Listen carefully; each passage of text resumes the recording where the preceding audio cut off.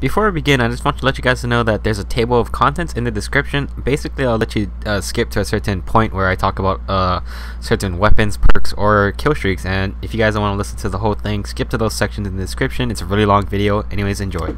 Black Ops 2 multiplayer. Black Ops 2 multiplayer. Black Ops 2 multiplayer. No matter how you guys want to put it, Black Ops 2 multiplayer. Holy crap. If you have no idea what's going on in the gaming world, the gaming event called Gamescom is going on in Europe. Basically, it's like the E3 version, except it's in Europe. So basically, it's a giant gaming convention where companies show off their games, show off their new stuff, and that's where Riot is releasing the full multiplayer, or not the full multiplayer version, but I guess like a beta sort of, for people who go to the event, and a bunch of I guess reporters who are there to see what's there. A bunch of them jotted down what was in the created class system that Treyarch has introduced. And if you have no idea, the created class system is completely changed. It's called Pick 10. Basically, it's normal, unlike the normal system where you pick up 3 perks, your primary, secondary weapon, grenades, and equipment. Now you can pick. You have 10 points to spend on your class, and you can pick whatever 10 things you want for your class. You want 6 perks, you can have 6 perks. You don't want a secondary, you don't need a secondary. You don't want equipment, you don't need equipment. I mean, you can spend these 10 points however you like, and I'll talk a little more about it later, because like I said, these reporters who go there, they got to get the game a little bit early, and they were able to jot down what was in the created class system available to them. So I don't think all the weapons, probably not all the weapons, but most of the weapons, and a good chunk of perks, equipment, and kill streaks. I know you guys are excited about that. So anyways, let's get into it. We're gonna start off with all the kinds of guns that were available to the people playing the game. One thing I do have to say is that, if you guys have no idea, there are actually multiplayer games already on YouTube, and by the time I post this up, there's probably going to be more, because I think the live stream of the multiplayer games is going to start sometime on Wednesday, and this video will probably be out by then, hopefully. But that's they're going to be start streaming. But if you're, if you don't know, there's already gameplay up on YouTube, and 5 full games, and I saw a bunch of awesome things, and I mean, it was great. It was great. Anyways, let's get to it. We have the assault rifles. The list looks pretty good. I hope there's more assault rifles. I mean, right here, I can definitely confirm that the AN-94 is there. M8A1, we've seen that. Type 25, I believe it's Type 95 I saw in the game. That's probably a typo. I saw the SIG and I saw the SCAR H in these 5 gameplays. So just to let you guys know what's definitely in the game. Here we got the shotguns. The M1216 was in the multiplayer trailer. It was a pretty crazy looking shotgun. There's a Sega 12, the R870. So I'm not sure, hope there's more shotguns. And just keep in mind, this list is a bit short. So, light machine guns, there's these 3. We saw 2 of them in the trailer. And I think this list is so short because, I believe last year, Modern Warfare 3, a bunch of guns were not released for the actual public to play on. But, 3 sniper rifles here, 2 of them were in the game. I think that the SVU was in the 5 games I watched. Here we can see the assault shield, the riot shield is back, and a bunch of submachine guns. And then we got the secondary weapons. Here we have the launchers, pistols, and the combat knife. So up next, we have a bunch of attachments for the assault rifles. There may be more for the other guns, but this is for the assault rifles. There's reflex scope, ACOG, the hybrid optic is back, suppressor as usual, the stock, which might be a grip, and then there's the grenade launcher, which I think should be gone, but that's okay. FMJ and extended clip, which is extended mag, and there's a bunch of new ones that we have here. The target finder. If you didn't know, in the trailer, it was that really big scope that it's like a sniper scope. It blocks your entire field of view, but it marks the enemy in red diamonds. I think that's pretty interesting. The fast mag, that might be the dual mags, but who knows? That might be sleight of hand, because remember, perks that affect the guns, like steady aim, maybe sleight of hand, are gonna be attachments now. So that might be sleight of hand right there. The quick draw, that's definitely probably going to be like quick draw is in Modern Warfare 3, aim down sights faster. The grenade scanner, don't know what that is yet, but the millimeter scanner, we know what that is. That is the scope that we've seen, the one you can see through walls. It shoots out like a I guess like a post, and you can see enemies through the wall. That is the millimeter scanner. In the multiplayer trailer, it was on the PDW, and it had the MMS at the end, and that's the, I guarantee that stands for the millimeter scanner right there. So that's definitely in the game. Rounding out the new attachments, we have select fire, which I think is going to be able to change the mode on your gun. I'm not sure if you're going to be able to change it in game, but or I'm not sure how you're going to be able to change it, like if you want to have it single fire and stuff. But so far I've only seen it that it's changed fully auto guns to burst mode, so I'm not too sure how that's going to work, but it definitely changes the firing mode on your guns. So moving on to perks, we have some big changes, so we're gonna have to sit down for these things. For tier 1 perks, we have Flak Jacket, which is the same as always. Ghost, which is very interesting. You cannot be detected by enemy UAVs while moving. So if you guys who like to camp in corners, you're screwed basically. Blind Eye, same as usual in Modern Warfare 3, unaffected by the AI controlled perks. I think that must be Killstreaks. I read that weird. Hardline, you receive bonus points faster. I'll explain that later. And Lightweight, as usual, move faster, take no falling damage, which is pretty damn awesome. So for perk 2 tier, we have some interesting perks. Hardwire is immune to counter UAV and enemy EMP, so kind of like it took Assassin Pro and stuck it in its own field. Scavenger, we can replenish grenades, it looks like, again, thank God. Cold-blooded. So cold-blooded is different from Ghost in the fact that you're resistant to player-controlled kill streaks. So there's two kind of kill streaks. There's player-controlled and AI-controlled, and some are player-controlled and AI-controlled. Basically, you're gonna be able to hide from people from the kill streaks that are player-controlled, and you're still gonna be vulnerable to the AI-controlled kill streaks. Toughness looks like Hardened Pro or Focus Proficiency from Modern Warfare 3, take flinch less one shot, and Fast Hands, swap grenades faster, use grenades and equipment faster, and safely throw back frag grenades.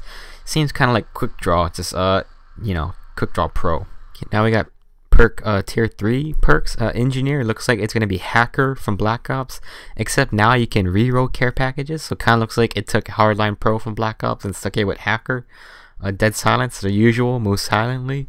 Extreme Conditioning, sprint for a longer duration. I really want Marathon because Marathon is infinite sprint and that makes the game so much faster paced.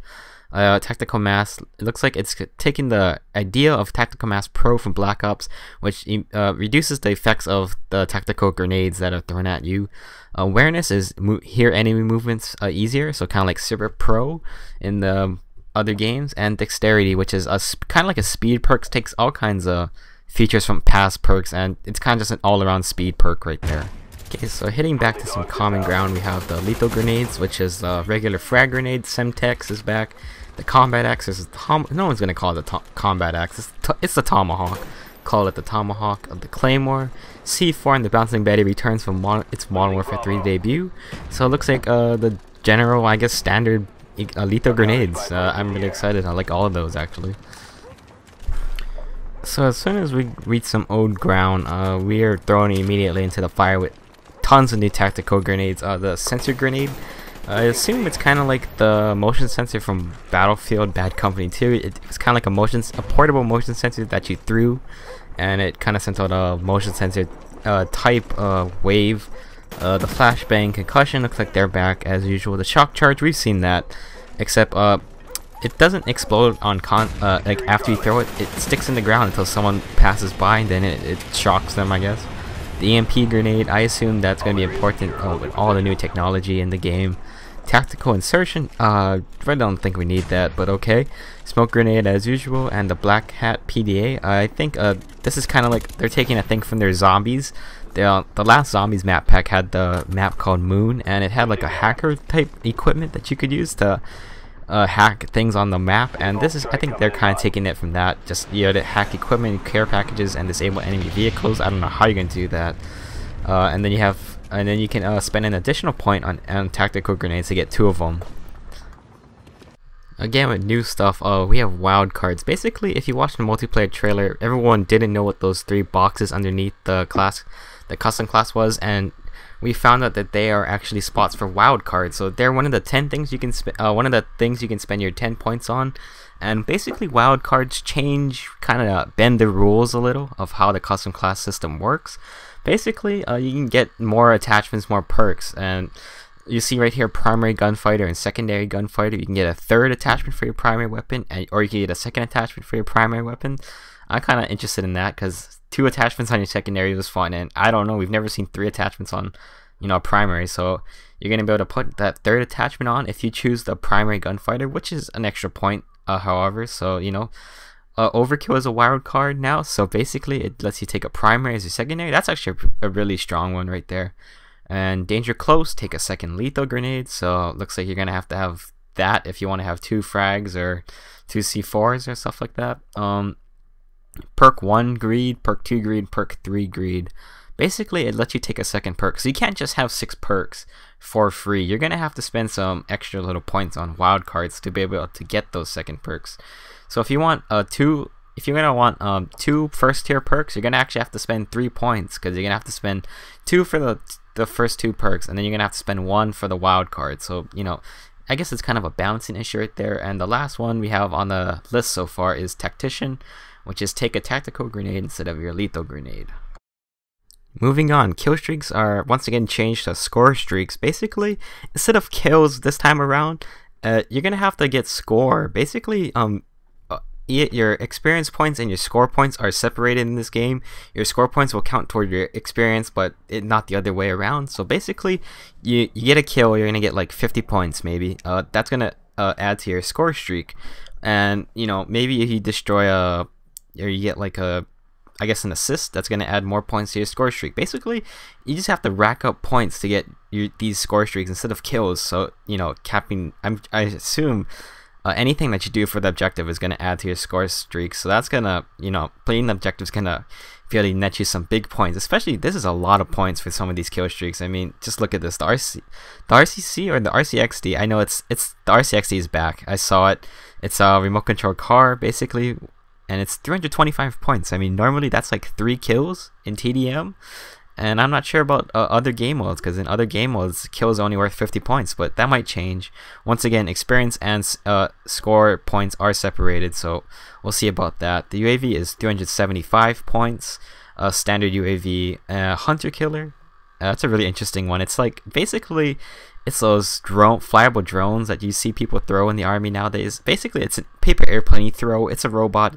It finds someone, and then it kamikazes the crap out of them. It's actually really cool, but you know, we'll see about how it goes in game. Next up, we have the care package. Standard care package drops a random score streak. The counter UAV is next on the list. Disables enemy radar. The Guardian, we've seen that in the trailer. Basically, it sends a microwave field that stuns and impairs enemies. And yes, the Guardian can kill people. In one of the 5 games I saw, it did hurt the player, and it did kill him when he was hurt. And it has a pretty wide range. I mean, it looks like it goes across the map until it hits a wall or something, and that's pretty powerful for guarding choke points. The Hellstorm missile, very interesting. It's like a Predator missile, except basically at any time you want, you can disperse it into multiple missiles. So it's kind of like an airstrike sort of.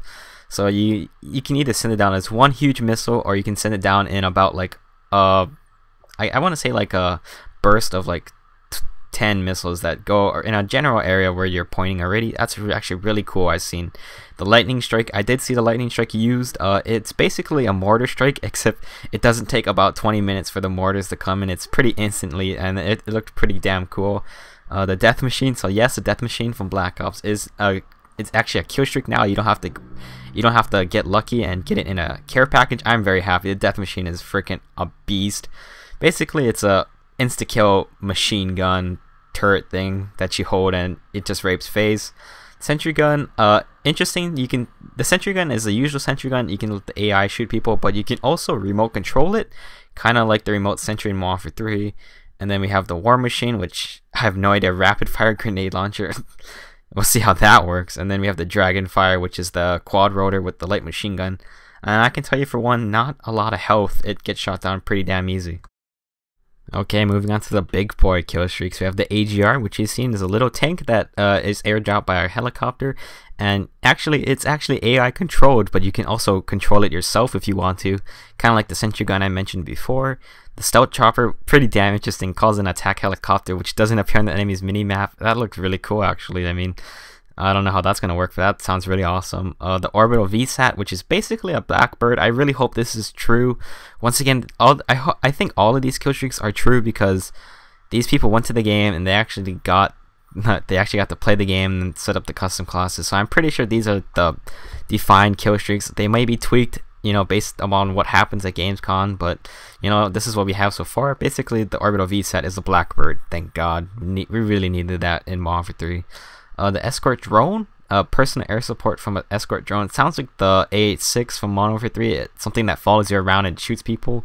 The Warthog. Oh man, I really wanted a Warthog from Halo, but no, it's like sounds like it's gonna be like a Harrier, basically, except I don't know, it sounds like a Harrier strafe run type thing. It's gonna go across the map shooting people for you. The EMP, I really don't think we need any more EMPs, but this time there's no support, by the way, so all of these are assault streaks. You have to get all these points in one life to earn these kill streaks, so that's actually a little more fair. EMP does its thing, takes out enemy equipment and electronics. The Lodestar, have no idea what this is, but it sounds like the Reaper. I haven't seen this yet, but the description says it sounds like a Reaper. Just shoot missiles from the sky. Next we have the VTOL Warship. That sounds badass. Warship. What do you think of that? So that sounds like it's going to be like a freaking amazing chopper gunner of some sorts, or maybe an AC-130. That sounds really cool. You guys will be able to pilot that thing. Then we have the K9 unit. It's 1,275 points. That's quite high if you think about it. I mean, that's at least 12 kills in TDM, and who knows what else in other game modes. But that's a lot of points for the dogs, so dogs are back. And then we have Swarm. Basically, if you saw in the multiplayer trailer, that was what at the end, there was a bunch of hunter-killer drones that they're just going to kamikaze the enemy, and that sounds really awesome. And that's all I have for you guys. Basically, that was a list of all the items in the created class that the people who got to play the game early, they were able to jot down for their respective companies and post to the internet, and I thank them for it because, well, they pretty much ruined my first day back to school with a shit ton of Black Ops 2 information, and it makes me very sad that we have score already. But anyways, that was a bunch of information. I think most of this stuff is true and will stay true for the entire duration of the game until it's released, because Ghost, for one thing, the Ghost thing is definitely confirmed. David Vonderhaar said himself that Ghost is only going to work if you're moving, and so that kind of confirms that this list is definitely true, because I think these guys were playing the game at Gamescom, and they were able to jot down what was on the thing. Keep in mind, everything changes usually before the game's actual release, so some of these perks and kill streaks may do different things depending on how it goes at Gamescom. But that's the general idea of what to expect, and if you guys aren't excited, I don't know what to say to you. I mean, I am very excited for this game now after watching this and the 5 games that I saw. I will link all 5, or I will link all 5 gameplays that I've seen, but guarantee by the time you guys see this video, if you decide to click on it, I know it's a long video, but by the time you finish this, there's definitely gameplay going to be up. I think the live stream of actual multiplayer is going to be coming from Gamescom by now. And so, it's gonna be no problem. You guys' inboxes will be spammed with Black Ops 2 gameplay. But I hope you guys are very excited. The game looks great. It's not even finished yet, but it looked great. I mean, they talked about how they changed sound and how sound sounds different in different kind of environments. Yeah, I mean, this guy was in a small room and he was shooting his gun, and you could literally hear the echo of the gun going through the room, and he walked out of the room and it sounded completely different. It was really cool. I mean, I think Treyarch got their game together. One interesting I noticed while watching the gameplay, your character makes a ton of noise. Like, I'm not even joking. Your person Nice, he makes a loud grunting noise.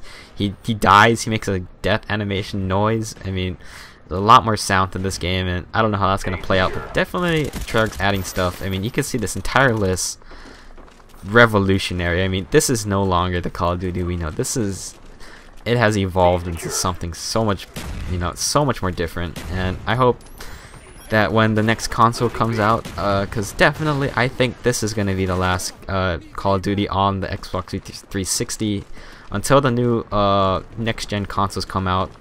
And I'm excited for what Treyarch's going to do on those systems. I mean, if it's not, then, I'm looking forward to another great game. But anyways, I hope you guys really enjoyed this list. I know this is a freaking long video, but this is a ton of information. It blew my mind when I got it pretty much, and I really hope you guys enjoyed. Thanks for watching. My name's arbyit, and I'll see you guys later.